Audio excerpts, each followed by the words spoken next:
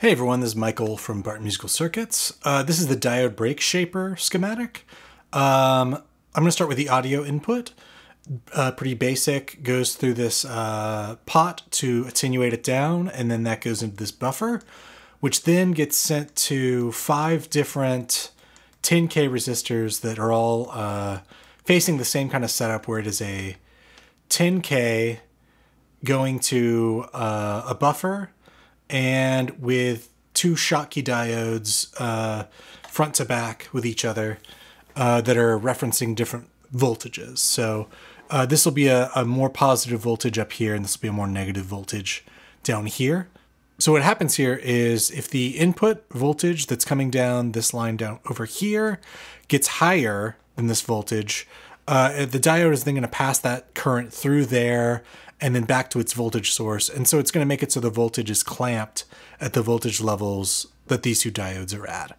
And the 10K is there partially to separate things out so that you don't have the clamping here affecting the clamping there.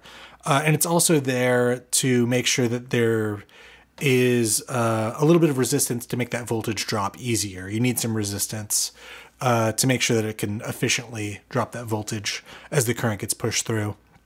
Because the diodes can only push so much current, they can't literally push everything. So we will get to where these voltages come from in a second, but let's talk about the rest of the audio path first. We go through these 10K resistors to the wipers of these pots, and the 2 outsides of the lugs of these pots are going to a differential pair. And all of these are wired the same. So it's, every single pot is getting mixed together and then going to these 2 inputs of the differential amplifier.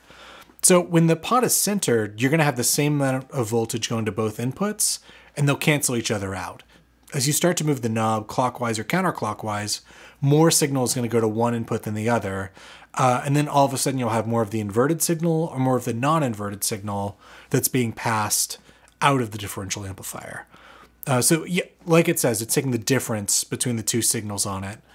And then that's just going to go to this final stage, which is another inverter that has a little bit of extra gain to it from the 120K. And then these 5.1 volt Zeners, that's just setting the output voltage to never exceed 5.1 volts. So just once it goes over 5.1 volts, the Zener pair is just going to pass it straight on, ignore the resistor, and have negative feedback and clamp it. And that's because we can have really high outputs that are coming from this differential amplifier. So we didn't want to make it so that this becomes so much louder than everything else in your system. But yeah, let's go back to look at these voltages that we have over here.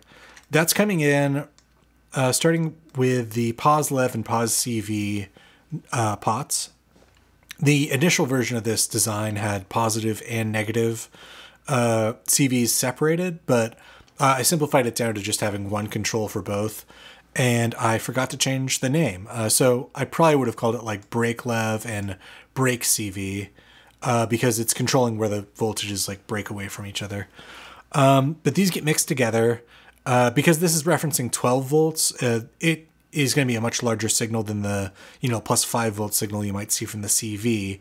So we use this 200K to attenuate that down into the mixer.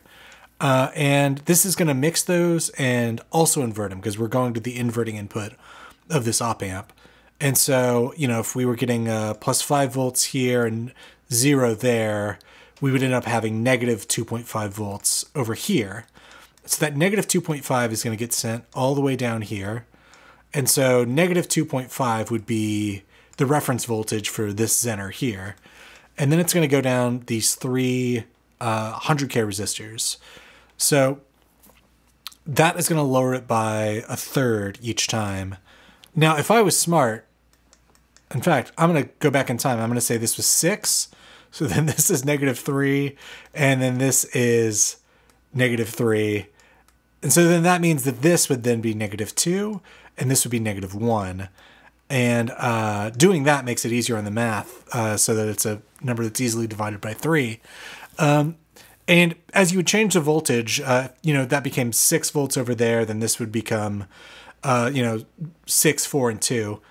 And so that's how we're getting a single input that is controlling all of these, because we're just dividing down to referencing ground for everything. And we have these 0.1 UFs here to store a little bit of current and to make sure that any AC signal that's getting clipped here is going to get just grounded out and not affecting, the other things around it. And so our negative 3 volts here is then going to go to this other inverter and become positive 3 volts here, which then becomes 2 and 1 there. And so that's how we have just, one knob is creating 6 different voltage levels. And that is pretty much how it works. It's the standard power thing that I have for everything, of the 10 ohm input resistors and then a bunch of caps to filter things out. But yeah, that's pretty much how this one works. Thanks so much for watching.